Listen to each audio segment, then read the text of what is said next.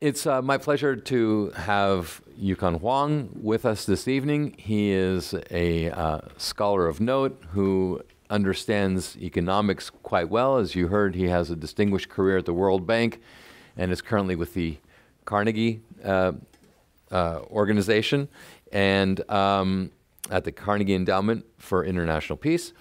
And last year, he wrote a book called, is it The China Conundrum? Is that the title?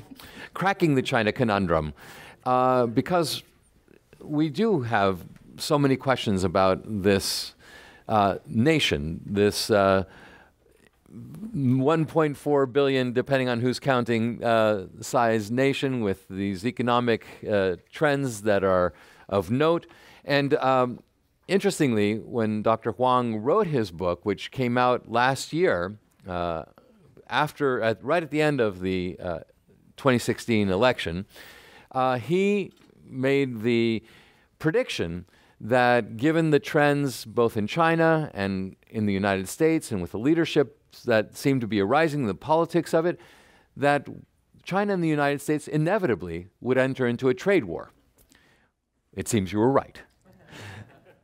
So could you perhaps start this evening and again welcome and explain what led you to believe that we were going to enter into this now very real trade war? Well, you begin with this vision of what China and America are all about. And the idea is that they're quite different as countries. But we now have a situation where the leadership is quite similar. So President Xi Jinping and President Trump have a lot of similarities. You have the America first from our side. From China, the China dream. President Trump was elected with a very strong populist agenda. Xi Jinping has a very strong nationalist agenda. They both have a vision of where they want the country to go. They both wanted more assertive policies. And therefore, given where China's coming from and where we are at, and part of the book is saying that an increase in economic intentions is more or less inevitable. Right. Well, and so, in fact, that inevitability has come to pass. We've seen the imposition of quite significant tariffs from the side of the United States. Of course, the president argues that these are mirroring and that there is a search for reciprocity. But as we sit here tonight, there is a truce in this particular trade war that you predicted would be coming. What can we look for? And maybe you can analyze a bit the trade war itself and its justification, perhaps. Well, it's interesting because the outcome of this recent agreement led to a surge in the markets. So let's go back and ask what was really agreed upon. And what was agreed upon was a ceasefire. That is, there would be no more hostile acts toward each other. There was no full agreement on the problem, just an agreement that in 90 days the problem will be discussed. So the first interesting point is, why are markets so positive about a problem which not yet been solved? The framework has not been detailed. Okay, all you've done is shoved it out 90 more days. So what the markets are telling us is they don't like trade wars. Everyone loses in a trade war. Consumers lose, producers lose. Markets hate the uncertainty of a trade war. So I guess the first point I would make is the markets are telling us that a trade war is counterproductive. And they're hoping that it'll just go away. But of course the issue is, will it go away? I guess the other point I would basically saying is, people are asking then what should be done. Is this trade war necessary? And I would say it's not necessary. There are real issues between America and China, but a trade war does not address them. And then we talked about the inevitability a bit earlier. Yes. So you have a counterproductive trade war, an unnecessary trade war, but ironically an inevitable trade war. And the key issue then is, how does the U.S. and China sort this out in the future? Well, if you ask the president, he believes, the president of the United States, that is, he believes that this is something that is winnable.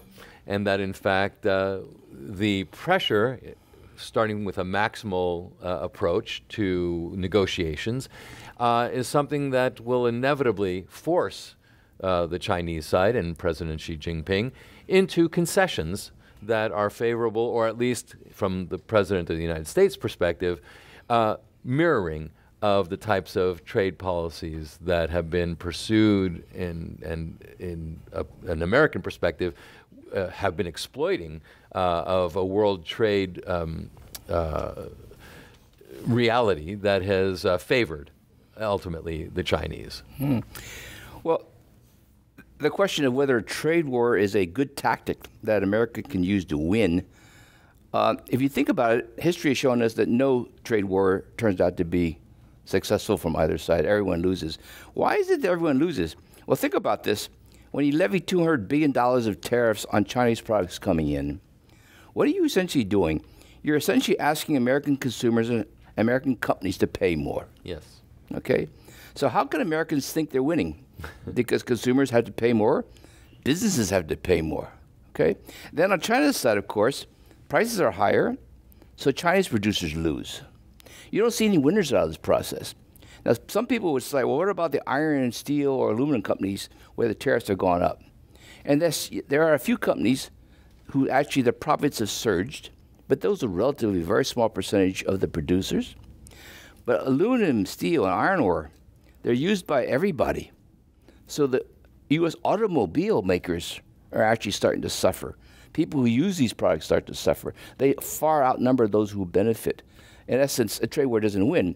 But the question is, does this put pressure? Does this put pressure on China to negotiate? And I think the answer is probably it won't succeed. That pressure is not a big issue from a China perspective. 10 years ago, trade was 70% of China's economy. It was what I call more trade dependent. Today, it's below 40%. It's relatively independent anymore. Trade doesn't generate growth in China. People have this mistaken view that because they're such a big exporting nation and they trade a lot, that's the reason why they grew so rapidly. In fact, trade is generating negative growth for China for the last several years. It's not a trade promoter. Growth coming from consumption, investment, not from trade. So a trade war just generates losses, but it doesn't really actually damage China in some fundamental sense. I mean, the best example is the iPhone. And this is the symbol of the trade war. The iPhone is made in China. All of Apple's products are made in China. Why aren't they making it here? And what I want is for Apple to produce the phones here. So that $800 iPhone that everyone has, that should be produced in America, and Americans will benefit, workers will benefit. The problem is that of that $800 iPhone, only $25 of that goes to Chinese in terms of the assembly. $350 goes to South Korea, Japan, Taiwan for the components. $400 goes to Apple. Incredible profit margin. That benefits Americans.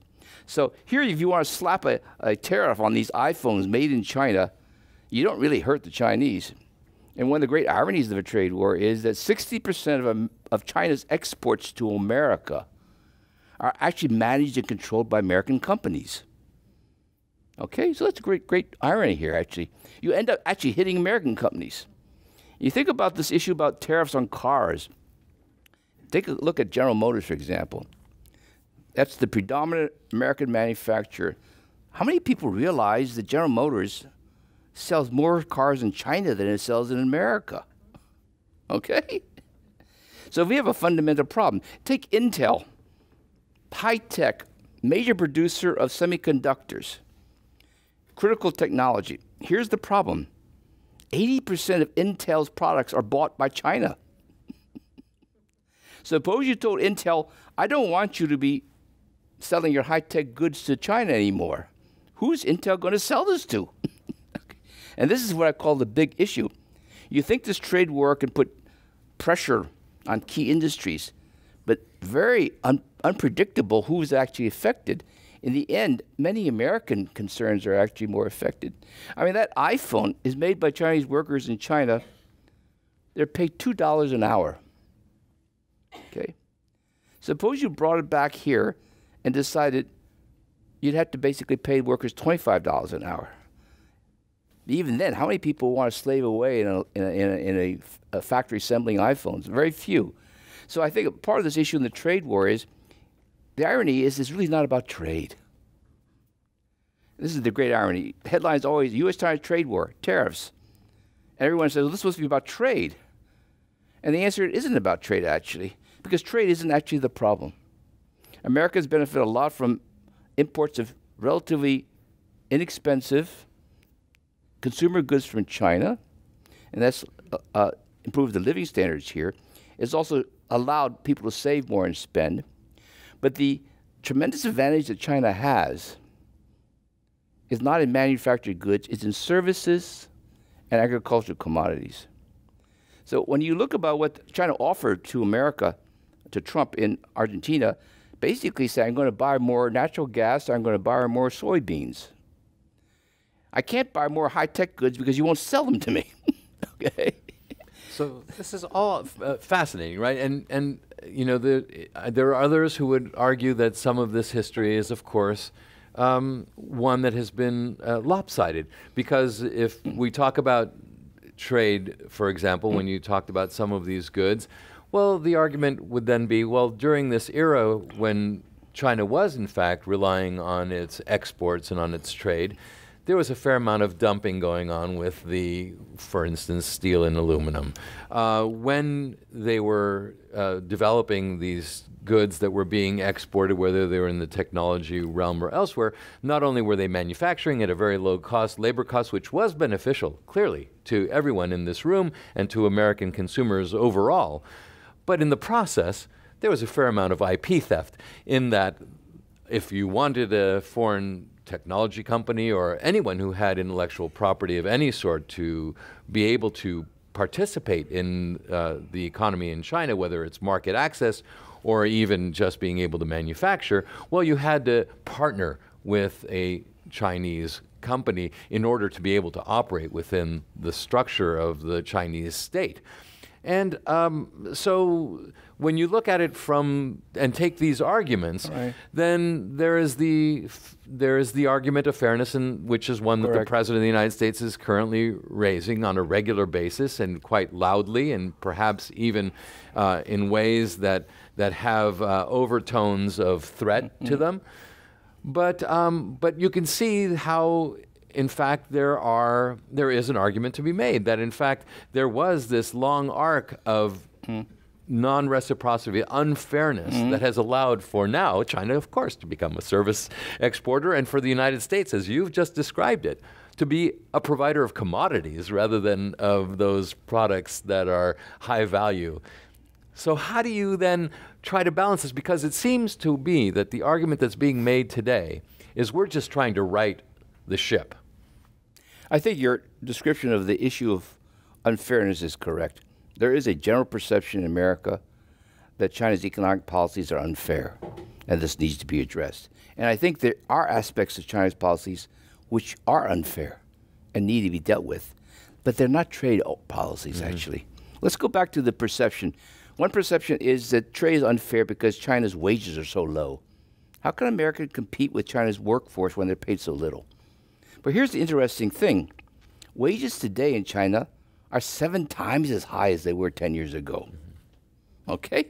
So maybe they had low wages 10 or 15 years ago, but today they're not so low anymore.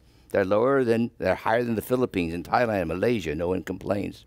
So how can it be that wages go up 700%, but China's still, in terms of trade, competitive? And the answer, of course, it's productivity's gone up a lot. And why? Infrastructure. And of course, this is a major debate here in America. Sure. How much should we spend on infrastructure? Well, China spent an enormous amount. How much is enormous? They invest 45% of their income, and a large chunk of that is in infrastructure. 45% investment rate. Here in America, we invest 17% of our economy, and hardly anything in infrastructure. So the solution, the problem really, the trade, the advantages didn't come from what I call low wages. It came from productivity increase. But let's go back to the common perception. The common perception is that America has a huge trade deficit and that China was responsible. And then very few people are economists, so I always have a tough time trying to explain to them, is this true or not true? So I go back and look at history. When did America's trade deficit become a huge issue? And the answer is around 1999, year 2000. America's trade deficit became enormous, and it stayed enormous for 3 or 4 or 5 years. And the 9/11 helped boost that up because the government, security, military expenditures went up a lot. Yes. So America's trade problems surfaced between 1999 and 2003 and 4. Then let's look at China back then. China did not have a trade surplus. It did not have a significant trade surplus at all. How could it be causing America's trade deficit when China doesn't even generate a surplus? Now, actually today, the interesting issue here is America's trade deficit is getting larger. It's getting much larger because the U.S. budget deficit is getting much larger. What about China? China's trade deficit has disappeared. It's likely to run a current account deficit next year. So how can China be causing America's trade problems today when China is not even generating a trade surplus? Okay? But here's a funny issue, though. China may not be generating an overall trade surplus, but it has a huge surplus with America. And the answer to that, of course, is it must have a huge deficit with somebody else that offsets this. And the answer, it does. The commodity producers, East Asia, Japan, South Korea, Taiwan, huge deficits, but then a surplus with the West. Because the West buys the consumer goods, China gets the raw materials, the parts from other countries. China is in balance, but the West is in a deficit. But here's the interesting issue. Why is it that Europe doesn't have a huge trade deficit, but America does? In a global financial crisis, both countries had similar trade deficits, but Europe no longer. But America has a significant one. And the reason is very simple. Europe basically solved its budget problem. It brought its budgets into balance because of the global financial crisis, whereas here in America, we have not done that. So we continue to have a trade deficit problem. Europe no longer does. Europe's generating huge surpluses. But think about this. This really has nothing to do with China. It really has to do with the country's own policies. So that's why I say this issue of a U.S.-China trade war is not about trade. We can solve the trade problem here in America very simply. We just bring our government budget into balance. We won't have a deficit. But the unfairness issue is out there. Yeah. And that's not a trade issue. It's a question of unfair investment practices, right. Restrictions on companies coming into America to operate. And they feel like they don't have full liberty to produce what they want and establish companies in a way they would like to. And I think that is a legitimate complaint. And it's particularly strong in services. What is America's strength? America's strength is services, financial services, entertainment services, media services, medical services, engineering services, insurances, everything. This is where China is very restrictive.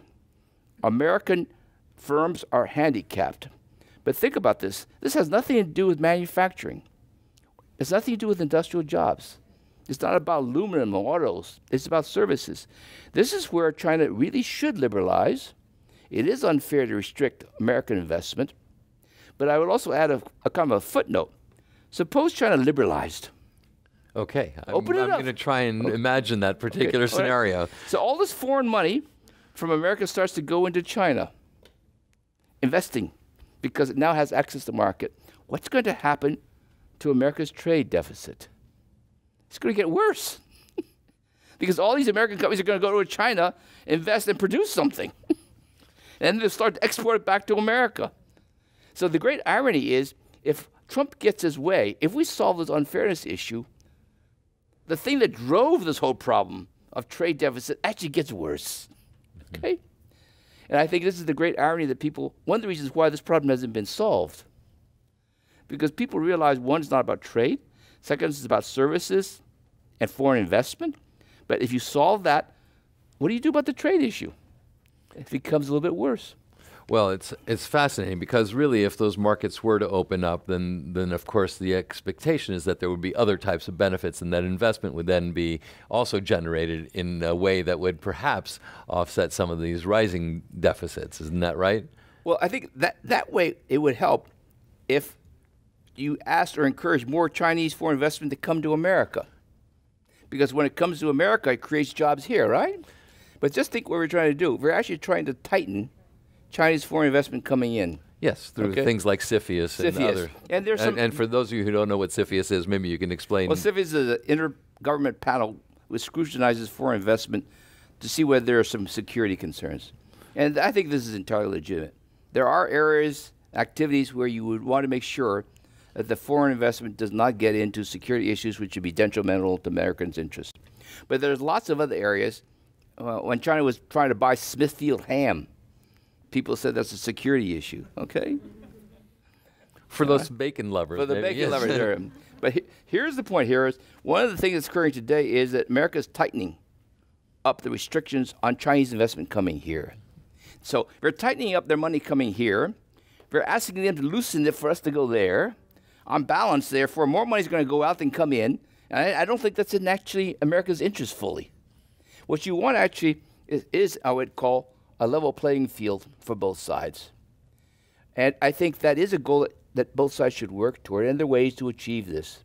But right now, tariffs is sort of like the worst means of trying to address this concern. Yeah, and you make a very good point that, in fact, and I think you've made it clear to everyone here, that it's not about trade. In fact, that it is this unfairness of investment practices and policies. And so getting to that level playing field has been difficult.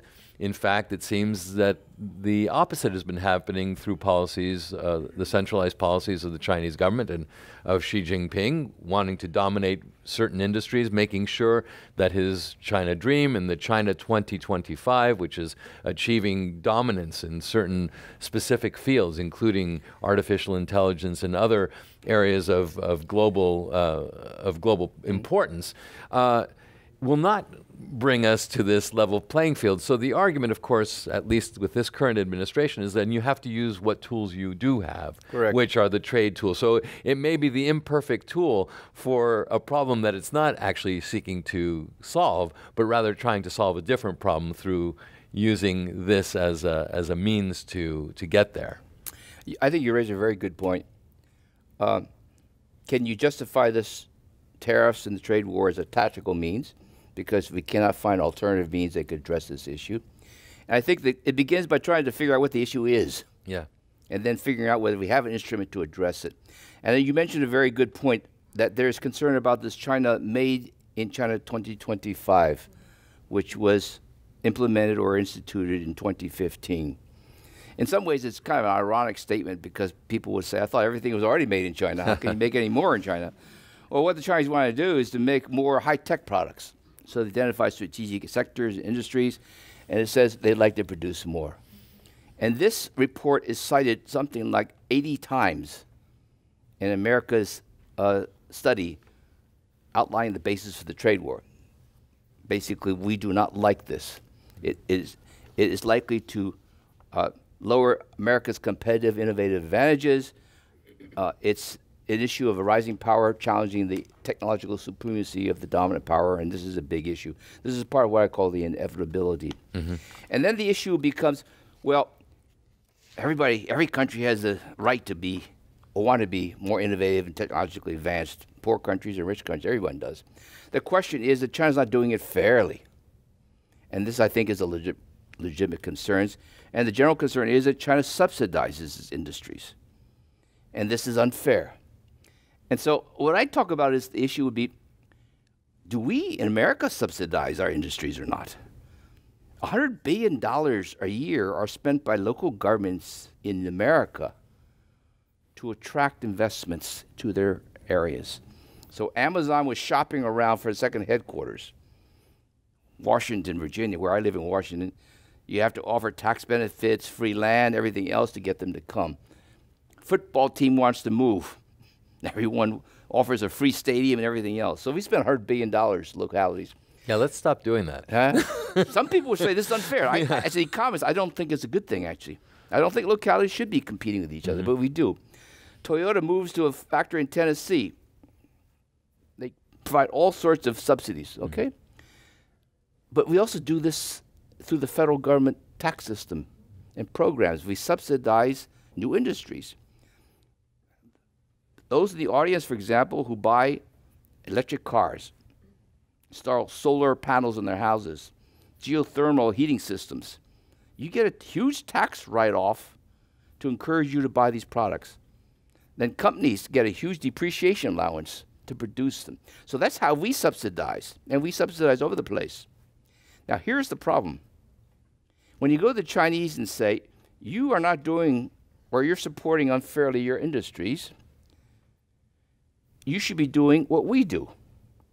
Here's what we do. We do it through the tax system, largely through deductions and local governments providing funding.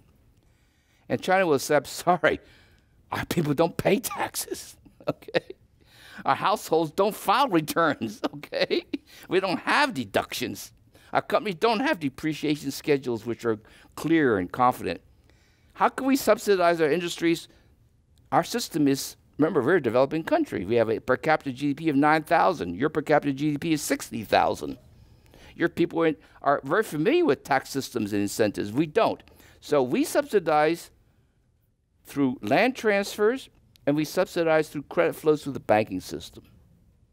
And we in America would not do this. First of all, our banks are all private. Their banks are largely state. So you have a fundamental problem. It's not the principle of subsidies which is actually wrong or unfair.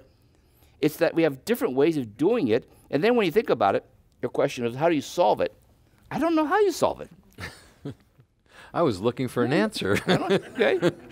You can't solve this. You could only solve it by saying both sides should stop subsidizing. Yeah. Okay? Okay, I'm good with that. Okay. And I think I could be good with that. But a practical matter, you have to start at home also. Yeah.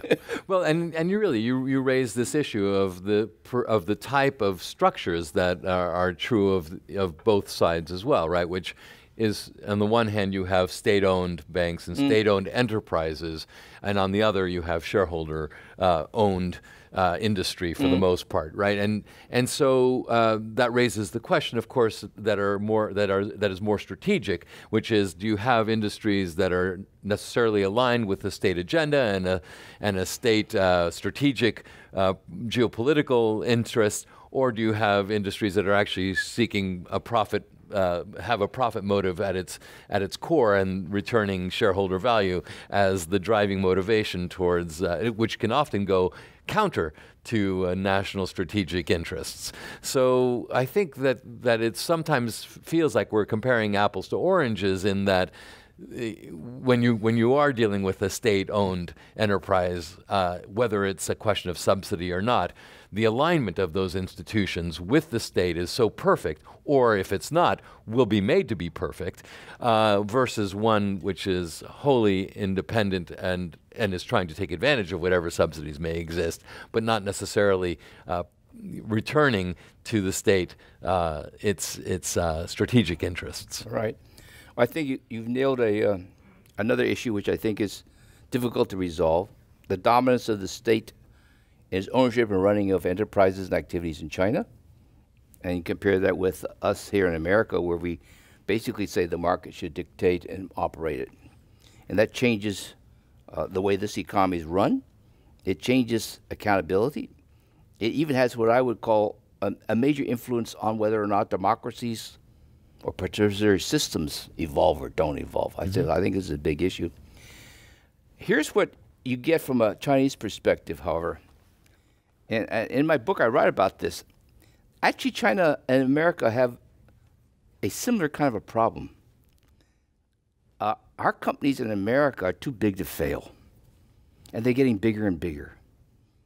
And whether it's in the internet business or in the banking system or the companies, companies are fading out and disappearing and being bought out. And we have a problem here in America because, as it was with the car sector, we can't let them fail. We have to figure out how to regulate them and promote them. China has a slightly different problem. Its state enterprises are so big, they're too big to manage. Okay? They've become uncontrollable.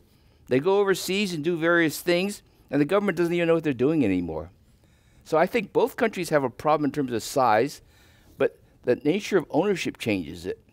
So if we still have a problem in America in saying, what happens if the financial banking sector gets such that there's only one or two banks in the whole country? And we're getting there. What happens if a Facebook or a Google and other dominates the whole sector? Yeah. Okay? Or Amazon takes over all our distribution activities. Okay? I don't know the answer to that, but here's what China says. I see that America is becoming bigger and bigger and bigger and getting more concentrated. Yeah. Okay? And I'm trying to catch up. So I'm going to try to support getting big. And of course, that means preserving the state entity's ownership. Yeah. Yeah. So here's the huge challenge for China. Can I do this? Does it make sense? Will I become inefficient? And the problem, of course, is these state companies in China, they're too big to manage, and they're starting to lose too much money. So it is an issue. It is a conflict between America and U.S., the solution, again, is not so obvious. Right, and we hope that that conflict does not then, enter into this expectation by some that a Thucydides trap would then lead us not so much into a trade war, but rather into a shooting war that would in fact be military rather than financial. You raised an important question as you talked about this, because you said, well, what do you do when there's consolidation in the marketplace? And as we're seeing, and as you raised with these very large organizations like Facebook, which are much larger than you have a GDP or have a financial statement that's much larger than the GDP of many nations. And the answer, of course, has been that traditionally in the United States, after you go through a fair amount of pain and suffering with these organizations consolidating, you have regulation and you have antitrust actions, and we haven't yet achieved that, but it sounds at least currently that those noises are being made in Washington, that recognition is occurring, but that, for example, should China have similar problems, which is large, unmanageable institutions and structures, will there be a regulatory imposition? Will there be the attempt at antitrust, or do those structures actually get reinforced to grow and become singularly important by the state and by the leadership? I think that's a fundamental difference. The challenge in America is regulation. Yes. What's the proper way to regulate utilities, regulate these internet? These companies are getting too big.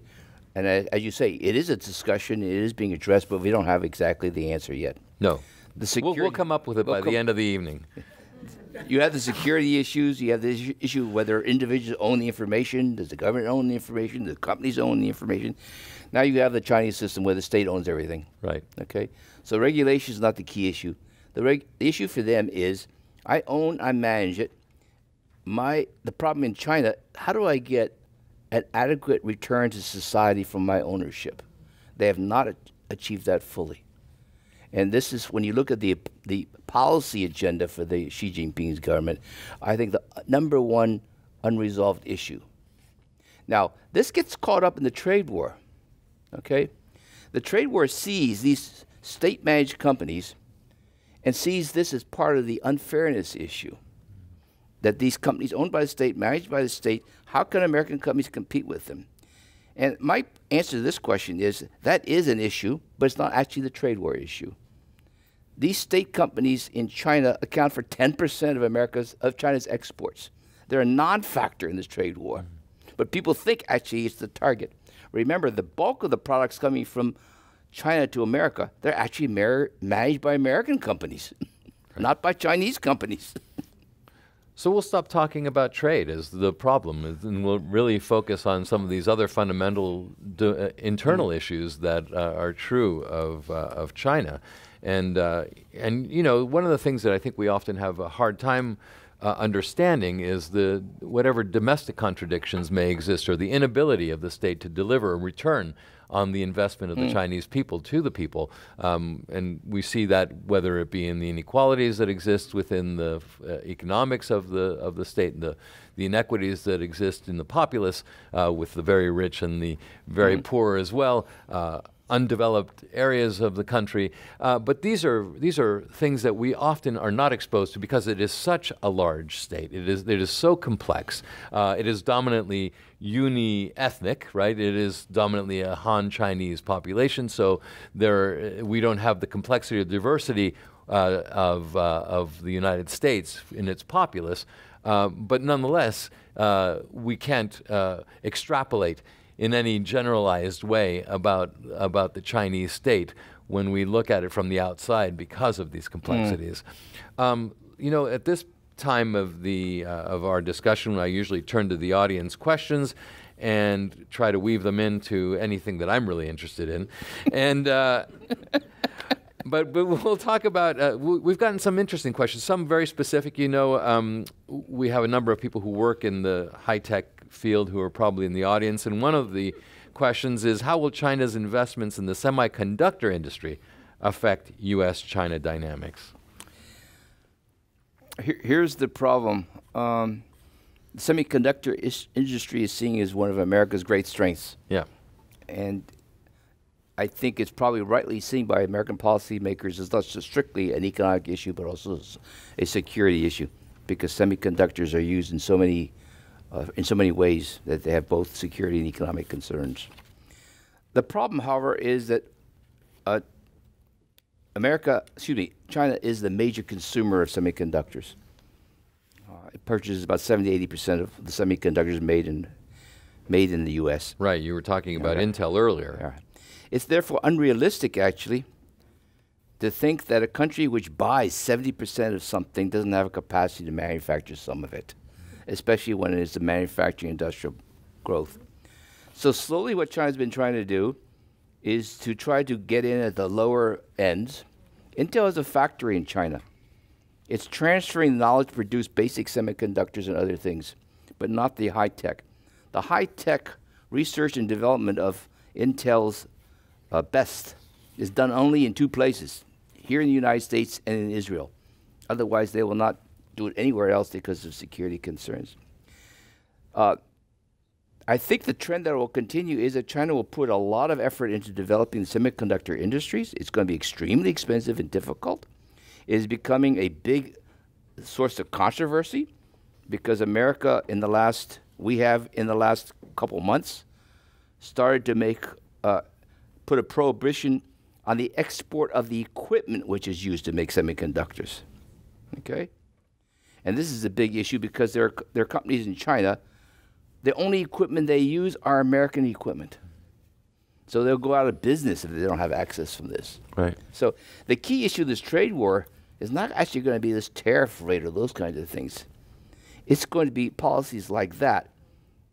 Controls on exports, which, if implemented, could actually wipe out major companies in China. Okay? And then from a Chinese perspective, that's a big security issue. How can I be so vulnerable to outside suppliers of something which is so integral to my economy? So I am going to wrap up investment and every means to get the knowledge to do so. And this is, I think, is a huge question coming up.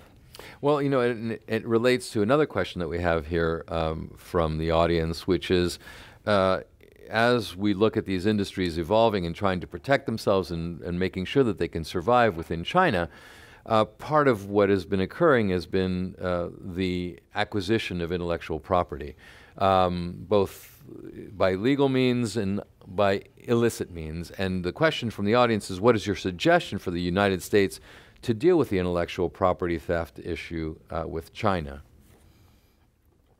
Well, I think we should first try to clarify that theft of intellectual property is illegal and should not be allowed. And I think China would agree with this. So when you talk about the criticism that China steals, the answer is if China steals, it should be penalized. You should take them to the courts. There are courts for this purpose. Now, realistically, if you talk about a lot of the cases which are small, they're going to be prosecuted in courts in China. And the accusation before was the Chinese courts were not fair, or they're too slow, or if you won a case, you didn't get paid enough. And I think that's certainly a legitimate concern. But here's the problem. So-called neutral strong courts were established in Beijing, Shanghai, and Shenzhen only 2 years ago. So you're not talking about a history of being able to deal with these kinds of cases, but you're fundamentally talking about a change in Chinese system that they're willing to deal with this. So after two years ago, they established in these three major cities. Last year, they broadened it to 10.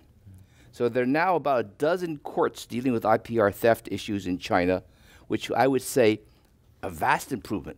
Still need a lot of work. Now, here's the interesting case. 10 years ago, 80% of the cases would be brought by foreigners accusing Chinese of theft. Today, most of the cases are Chinese accusing Chinese of theft.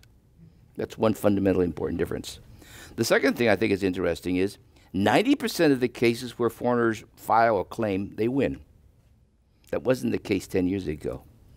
So China would say, I've got a problem. I'm trying to resolve it, but I can't solve it immediately. And we who operate in a legal system realize how difficult it is to revamp and change your whole court system to solve a problem. So it's not something that's neglected. It's something that has to be addressed, but it cannot be solved instantaneously. Sure, and and I think some of the industry might say, well, I'm loath to go to a court because of the repercussions of actually calling out a Chinese partner and risking my distribution, my partnership, my business really within the country. So would be conservative and would have to really consider seriously taking legal action. And it's not always these black and white cases either, right, where we have this case of a outright theft. Often these areas are much grayer, where it's a intellectual property acquisition or the handing over through partnership of intellectual property that's being used by an industry. I recently read about a particular case where Chinese investors had come to the United States and were looking at early stage technology companies putting in deposit, looking for a serious investment, making sure that during the due diligence they were exposed to everything that they would like to see to make sure that the technology was going to be of interest to them, demanding a fair amount of transparency from the company that they were about to acquire. And then at the end, were unable to make the investment, calling force majeure, saying that the Chinese state won't let me export the money. And by the way, because of force majeure, because I'm not allowed to export the money and to invest in this company, I want my deposit back as well. Okay. And so there's this spectrum of how one can actually acquire intellectual property that isn't necessarily going in at night, breaking into somebody's file box and then stealing the chip. And I think that is the issue. It's not the theft, it's these other aspects. Yeah. But think about it. Here we live in San Francisco. You go down to Silicon Valley. What is Silicon Valley? It's bunch of office buildings. It's an industry which is built on transfer of technology. Yeah. Startups build up and establish a new technology. What happens next? It's sold to somebody. That's a transfer. That's considered good. Or they have a joint venture arrangement. Joint ventures, forced transfer of technology is the key to this state. It's the key to America's growth. So there's nothing wrong with this. Now let's go a step further. Is there forced transfer of technology in America? I'm talking about this voluntary collaboration. The answer is yes. A hostile takeover. We have companies that take over another company by buying them all out, and that company doesn't want to sell. But they eventually have to, or something happens. Hostile takeovers are also part of the competitive scene in America. So whether it's a voluntary joint venture or a hostile, transfers occur, and that's why America grows. And we accept that as good for innovation, right? Oh, it's great if it's within one nation, but within one nation, across nations makes it more difficult, much more difficult, okay. And strategically much more threatening. So in my book, I talk about America. Who was the first great innovator in America? Francis Cabot Lowell, Harvard graduate, 100 years ago. He established the Industrial Revolution in America, right? How did he do it? He went to England. When he got to England, what did he find? He realized that England was wealthy because it had the power loom. Made it wealthier than France, Germany, everything else. Only England had it. If you worked in the power loom sector in England, you were not allowed to travel for fear of losing the secret to the power loom. So what did Francis Cabot Lowell do? He spent 6 months, and he's brilliant. He went around there, he memorized it. He put it in his head. He came back to Lowell, Massachusetts, reproduced the entire factory, launched the Industrial Revolution. So if you Google Francis Cabot Lowell in the Wikipedia, not WikiLeaks, he will be called America's first great innovator. Right. He's also America's first great IPR thief. Yes. Okay? And then history shows that everybody steals. Now here's the problem. If you're poor, you steal from countries which are richer. If you're the richest, you don't find anybody to steal from because you have all the things. So Intel doesn't steal. Intel creates because it's at the top. Now, this is the problem I think that's a really tricky issue. Should we encourage the transfer of technology or IPR knowledge from rich countries to poor countries? That's the question. Because rich countries develop it. They have to develop it. They already have it. They're not going to get it from a poor country. They're way advanced. So they develop it. Poor countries don't. They don't spend enough on R&D. They're not capable of it. They tend to get it, legally or illegally, all right? Yep. So this question of unfairness depends upon whether we think this is good or bad, that rich countries transfer technology to poor countries. Should we discourage it, control it, restrict it? And the question is there an internationally recognized principle guiding this? Because fairness requires some kind of a norm, right? So Google WTO. Every member of WTO has signed on to a statement. And surprisingly enough, there's a statement about technology transfer. Surprisingly, not unsurprisingly, practically no one's ever read it. What this statement says, it says rich countries are obligated to provide every incentive to transfer technology to poor countries. Obligated. Now we accuse China for unfairness because they do it so well. Okay? But here's then the problem. Is China a poor country? Is China a developed country? So actually the debate about unfairness is really not about unfairness. That's right. It's about whether China is a developing country or developed. China claims it's developing. Its income is 1/6 that of America. America claims that China is not a developing country. They would claim they would claim that China is a developed country. So when Chinese and American negotiators get together, the American negotiators say to the Chinese, I see a very rich country with some poor people. And the Chinese will say, we're actually a very poor country with a fair number of rich people. Okay? And that's the debate. Because if China was not a developing country, it no longer sort of like benefits from this kind of philosophy that you want to encourage the transfer of technology to them. Right. Well, and of course, the complexity of all of this is that, back in Lowell's day, you required 6 months away. Now it's really just 2 clicks away, right? I mean, it really is just a matter of seconds rather than months, and dissipates that whatever competitive advantage may have existed during that technology transfer. I mean, which allowed for then new technologies to be evolved and the like. But your question is really relevant, and it's key, and it's something that was brought up by a number of the questioners here as well. Is China a developing country or a developed country? Those of us who live in California know that 1/5 of our populace lives under the poverty line. It is, in fact, also, in many ways, facing some of the very same issues that are faced by China. And so, not to the same degree, of course. And the answer, I think, when you ask this question, is China developing or a developed country, the answer is both. Because it is, in fact, both of those things. You brought up WTO, and one of our questioners here says even a stop clock is right twice a day.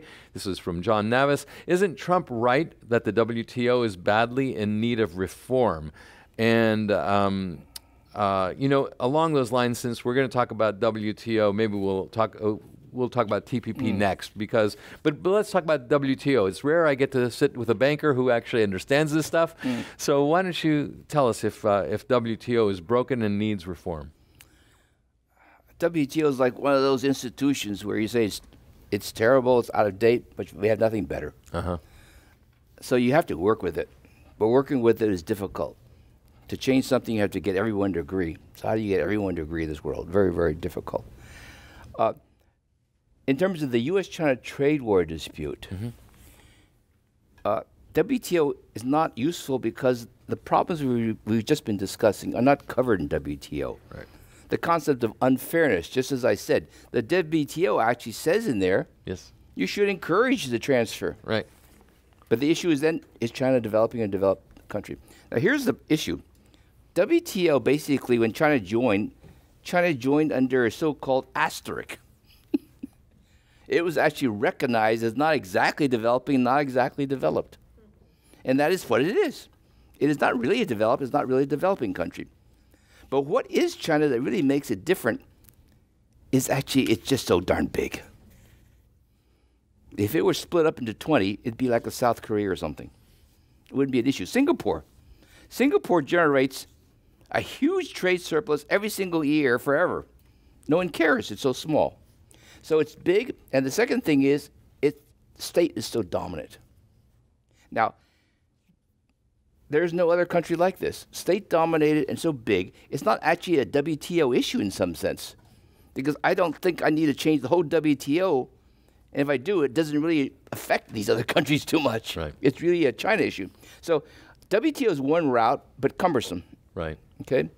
So as you began in the beginning is, how do you address these issues? And I think we've talked about the issues a little bit more. Yes.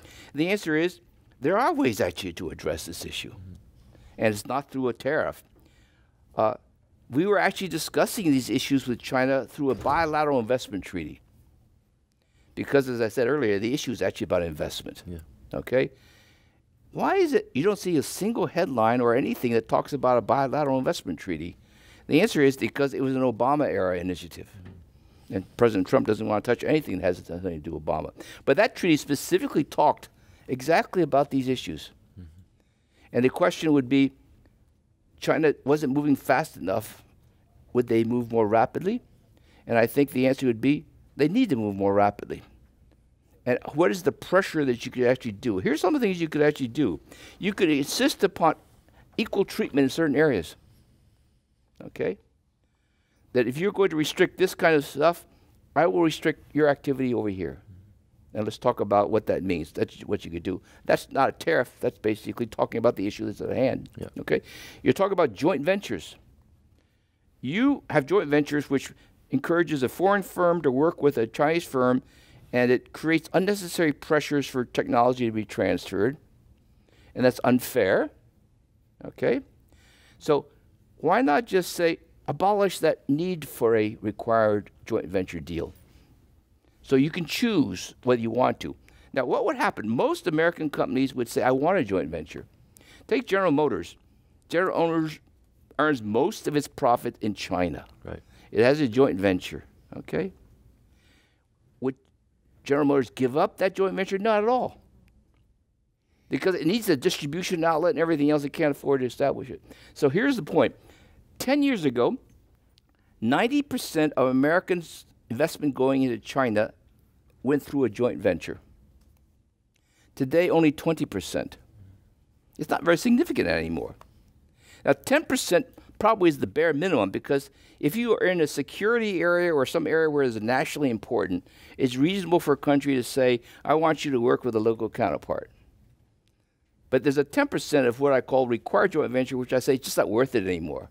So my recommendation to the Chinese government is just don't have this requirement, okay?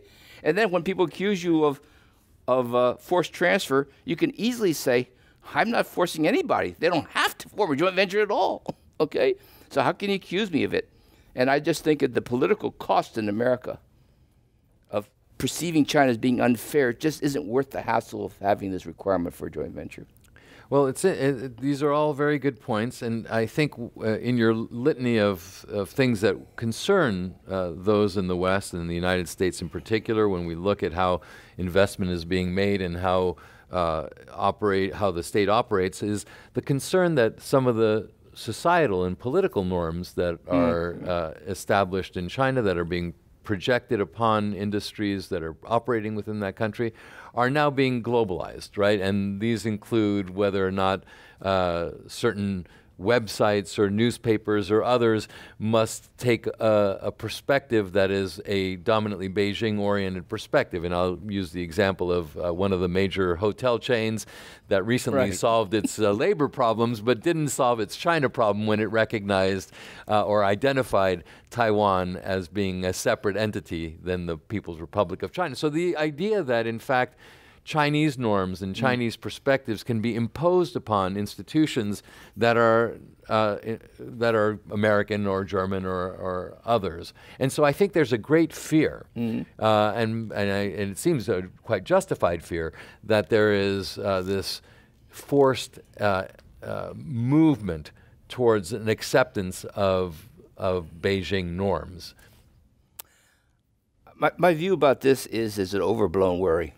Okay, I was born in China, but I came over to America when I was 5, so I've lived in Washington for half a century.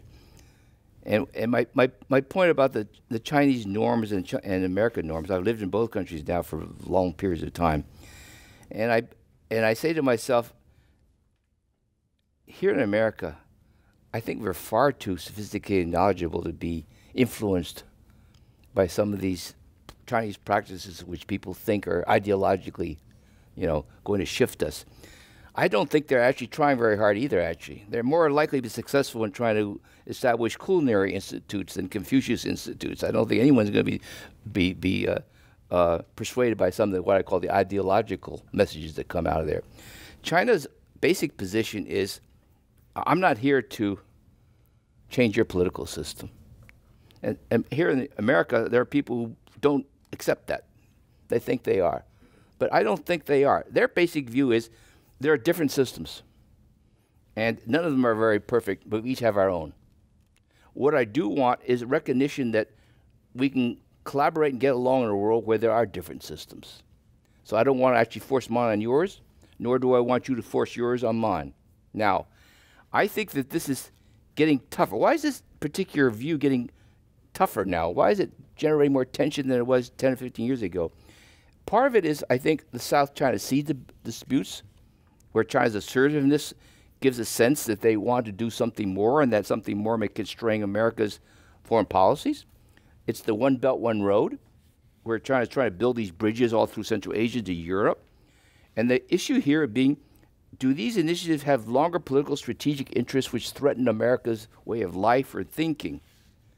And I think, sitting here in Washington, I can understand this very easily. When I go to China, I look around, and I say, my gosh, I don't think anyone there is even thinking about this or cares. Okay? It isn't in the minds of anybody, okay? I think, therefore, it's an exaggerated but a legitimate concern. And then the question is, how do you deal with this? And here's where I think it comes up in the trade war. Because the third leg of the trade war, in terms of how you respond to it, is this issue of, should America start to disengage from China? Separate our economies, our relationships, because of this concern that you mentioned, that they're trying to spread this. And I would say that is really just illogical. Yeah. Okay?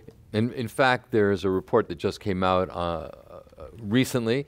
It was released in Washington, D.C. It was co-sponsored by my host organization, the Hoover Institution. And in fact, I was a part of the working group and task force, which does not call for a break from engagement, but rather calls for what is referred to as constructive vigilance, which is an understanding that there needs to be more transparency, greater integrity, and reciprocity. Those are the three main points that are sought in this new approach towards the relationship with China. And yet again, we're not talking about trade wars within this, because it really is about these fundamental issues that the United States is looking for. Let me go back to one more question here from our audience, and this is one where I'm going to ask you to look into your crystal ball.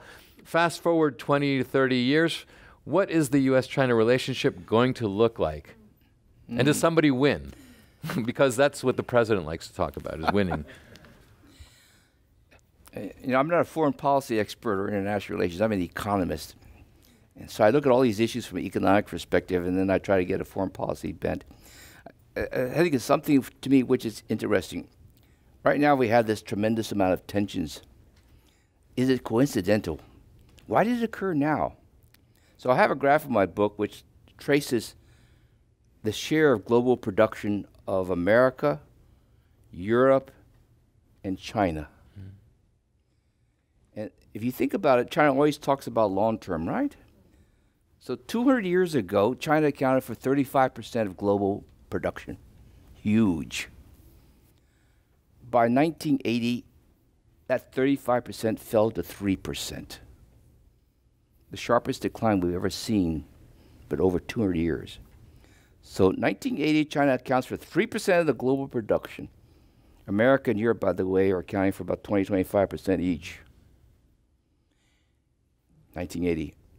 So China starts to grow very rapidly. Today, its share is 17% of global production. It's exactly the same as America and Europe. This year. Okay? So these three entities have exactly the same share of global production today. Now, graph trade, exports and imports, is a share of the total. By coincidence, Europe, US, China, exactly the same today. Okay? So no wonder we're experiencing this sense of tension. economic, rising power, threatening America. It's real. It's an issue. So then your question is fast forward. What will it be like in 2030? Okay? So here's China growing at 6.5%. But let's assume it's not going to grow at 6.5%. That's too high. So assume China grows at 4 for the next 12, 15 years. Okay? America and Europe grows at 2.5, which is a solid rate. China's share of global production will be 25%. America's and Europe's will fall down to about 12. So it'll be twice as large in purchasing power terms. So that's the alarming thing of the people who are interested in global politics. Gosh, China's going to be here, we're going to be here, it's going to be a problem. But here's the problem. The size of the economy does not determine your political or strategic power. It's actually your per capita GDP. That's the quality of your institutions, your soft power, your military strength. It's not the overall size. It's how deep and sophisticated you are as a country, okay? Here's something people don't realize. A China which grows at twice the rate of America, China's per capita GDP gap with America continues to get wider. It doesn't narrow. An America that grows at 2.5% a year, which is solid, in my view, will perpetuate its global economic dominance, its security, its military, its soft power for the foreseeable future. So for America, living here in America, the key issue in America is to make sure that we continue to grow at a reasonable rate, that we spend it properly, that we continue to innovate and build our we don't have to worry about a rising China in what I call a true power sense. And that's why I think this war is inevitable but unnecessary. Okay? And the threat, if you make it a threat, it's sort of like far-fetched threat. And those who are my military colleagues realize that there is no way that China in a military sense can be competitive in the foreseeable future. But the quality of the institutions, the soft power, the innovation, those kinds of ideas, you're talking about a gap that spans more, maybe 50, 60, 70 years, not a 5-year issue. But here we are. We're all intersecting today. Very logical that people feel the pressures. Crystal ball ahead and then ask, what do we do about it? Okay, and I think that is a legitimate debate. Dr. Yukon Huang, thank you so much. Welcome. It's been really fascinating. You've contextualized